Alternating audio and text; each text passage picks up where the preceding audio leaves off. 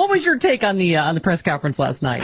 You know, I actually thought Obama was brilliant. I mean, it's just we're starting to hear from so many historians and people say, you know, this is one of the brightest presidents, one of the most adept that we've had perhaps in our lifetime, and I think we see evidence of that every time he has one of these events. It's almost like the more varied the questions are, the tougher the questions are. It's like he hits them back even harder, and he does it in sort of a friendly nature. He's so informed, he's circumspect, he's articulate, he's thoughtful, and I think even for my friends who disagree, say with a particular policy, they at least acknowledge, well, there's an intellectual basis, there's a rationale to why he's saying what he does. Now, you may disagree with that, but at least you have to respect the fact that he's thought it through and he's logical and he's got a basis for his argument. He's anti-George Bush.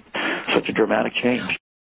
No, Fox is, I could go on and on and on about Fox. I mean, I think their approach to this has been, look, if Fox wants to consider themselves the GOP House organ, that's fine. They completely backed it up. When Fox starts describing themselves as journalists or a news organization, that's where I think it's appropriate to describe Fox as disgraceful. I mean, the set of rules, the set of standards that Fox pretends to try to follow. I mean, it's just, I don't even know where to begin with Fox. It's just insanity. If you want to make an argument that, look, President Obama is socialist, prove it.